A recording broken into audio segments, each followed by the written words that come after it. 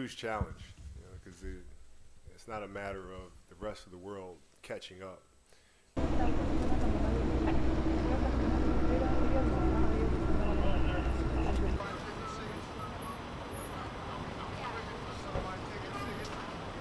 I'm just devastated right now. I'm heartbroken. In fact, the game tonight just seems irrelevant, you know, I mean, after what happened. And normally I go to a game and I jump up and down, and I cheer and I yell at the referees, but I don't feel like doing that now. I'm at a loss for words. He's an amazing player, an amazing guy, such a leader.